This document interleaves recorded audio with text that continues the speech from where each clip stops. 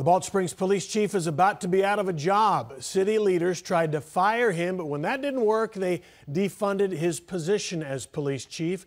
And the council member pushing for his departure has some legal problems of her own she might be worrying about.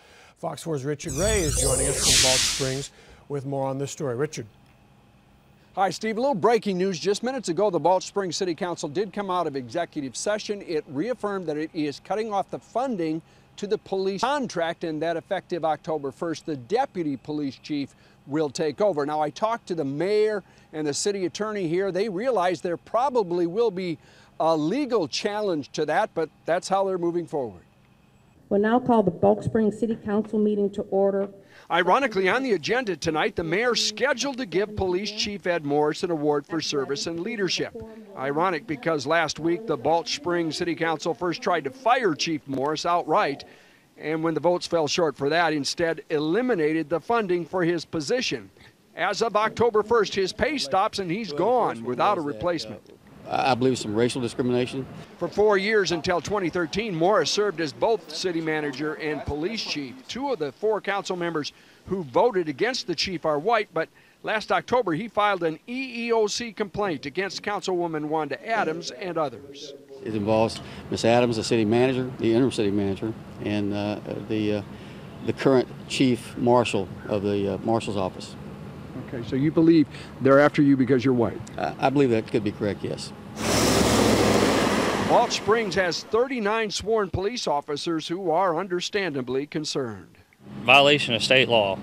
The law says that we have to have a police chief assigned to us. I've been in law enforcement since 1992, and I've never heard of anything like this. They're concerned that if they can do it to one, they can do it to all.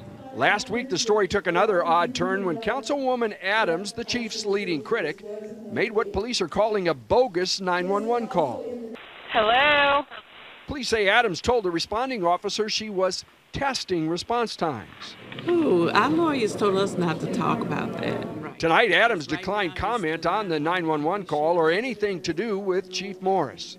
Everything that I say now could be scrutinized, so. She did talk to Fox 4 News on Sunday about the 911 call. I dialed it, yes. I admit to that.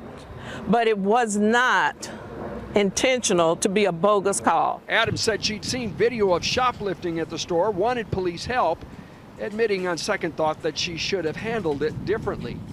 Adams could be charged with a misdemeanor, though police say the case is still under investigation.